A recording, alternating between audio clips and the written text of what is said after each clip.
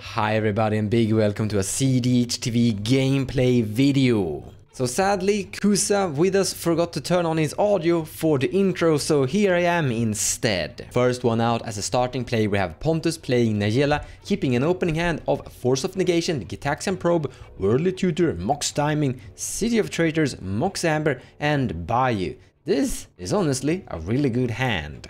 We're looking at a turn 1 Najeela with a Worldly Tutor with a Mox Diamond on turn 2 to follow up for some cool grindy or combo potential creatures. Second in turn order we have Kusa playing Esika, God of the Tree. This is a deck that is trying to win with Najeela inside the 99 and Esika and other random legendaries. He's keeping an opening hand of Dockside Extortionist, Swan Song, Rhystic Study and a bunch of lands. This could be a potential turn to Rhystic Study depending on how much that Dockside will be fed. Third in turn order we have Black Coffee with us playing Tevesh and Jeska, a turbo combo graveyard orientated deck. And he has one of the combo pieces inside his opening hand. He had to mulligan down to 5 though, but we have a Dockside Extortionist that he can potentially loop to gain infinite mana to kill everyone with Jeska Thrice Reborn. But he could be closer on winning than that. He has an unmarked grave, put a non-legendary creature card from your library into your graveyard like an entomb,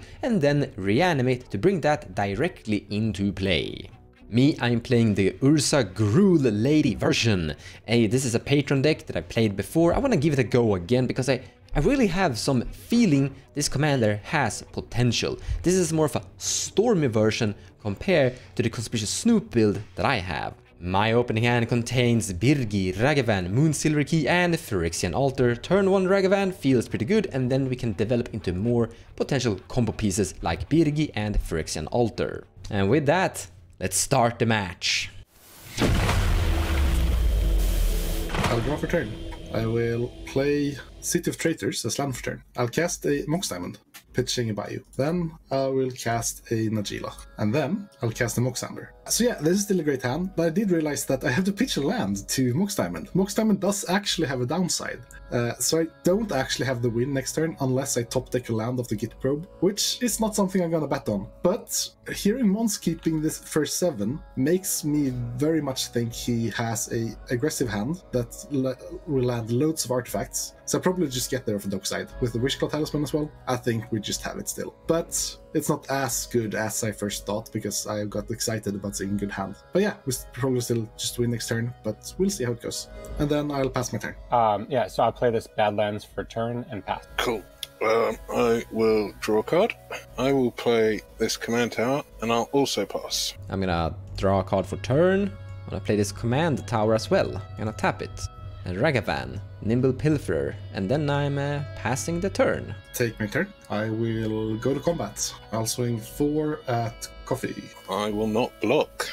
Take 4, good sir. I will then pay 2 life to cast a Git Probe targeting Kusa. Yeah, like good fate like this. All right, and then do I just put them out onto the... Okay, all right. So I have these 3 wonderful cards. This, and this. I'll draw a card. I'll tap a red, cast a Gamble. I pass on Gamble. Yeah, I pass. All good. I pass on Gamble. Finding a card and discarding a card randomly. I discard a Wishclaw Talisman. Oh. That feels like a very key card for you. I think you wanted that. It's decent. Is this the Admiral's version? It is Admiral's version. I'll tap 3 for Rhystic Study. Oh my god, you're absolutely running away with this game. That's the plan, yes. With Rhystic Study in play, I'll pass the turn. Pontus, I'm just sitting here and you were complaining about your hand and like, what are you complaining about? This is an amazing board state. I saw a win turn 2 in my first hand, but I forgot that Mox Diamond has to pitch a land. So now I don't win turn 2. I maybe win turn 3, but I have to draw into it. don't win turn 2. Aww. Poor baby. I'll make 2 off of the Dockside, right? I cannot pay. I'll crack 2 and cast the Drake. Triggeristic on the Gilded Drake.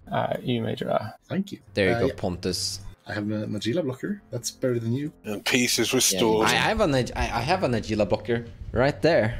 Look, it's a monkey. Sure. I will pass. Cool. I will draw a card. I will play this luxury suite. I would like to play an unmarked grave. Triggeristic. I cannot pay. Thank you. Yeah, I pass on it. Cool. So we've put a Magda into the bin. Yes, this is a small misplay. Unmarked grave can't put Magda into the graveyard. You have to find a non-legendary card, and Magda just happens to be legendary. Big oops, but let's continue with the match. We're just hoping for 2 more treasures, then we can get Darkside out, Cloudstone Curio we'll fetch with Magda, and then we'll go from there with the Mayhem Devil in hand. Hopefully we should be able to pull off a win. So I'll pass the turn there. Magda's in the graveyard. I'm gonna untap and draw a card. I'm gonna play this Forest Combat. I'm attacking Black Coffee with my Ragavan. Yeah, I have no blocks. Your prize is an animate dead. you sir. Wait. Imagine if World Gorge was in graveyard now. Holy. Oh my god. Do you want a Magda? I think, honestly, I want the Magda here. I mean, that's pretty good, right? So I'm gonna tap to sacrifice this treasure. I'm gonna cast your Animate Dead and take your Magda from you, Black Coffee. Thank you. Triggeristic. I pay for a stick with my treasure. Yeah. That's a problem. So that was extremely lucky, not gonna lie. With that, I pass the turn. Go for it, Pontus. Okay, take my turn. That's amazingly funny. Cast a mana crypt. I'll tap 3 mana, cast a Bergie. I'll tap for 2, cast a Talisman of Indulgence, Bergie trigger. I'll then play a Spire of Industry, trigger, that land dies. And then I'll pass. I'm going to play this Plaza of Heroes, cast Esika. Triggeristic. I will pay. Am I the only one worried about Kusa having Najeela and Esika together? Just missing 3 land on whatever legendaries to win here? You're not the only one, no. There's nothing to worry about. Go to combat. Sorry to pick on you, Coffee, but I'm going to swing Najeela and a warrior. I will use my face to block. Fantastic. With that, I will pass. We'll cast an Ancient Tomb. I would like to tap for 3 and cast this Recruiter of the Guard. Lose 2. I've got a colourless float. Triggeristic. You can draw. Thank you. I'm going to get a Valky. I'll go to my hand, and then I will pass the turn. I'm gonna untap and draw a card. So we don't have any good attackers, or like we kinda do, but one of our creatures will die to that Imperial Recruiter, sadly.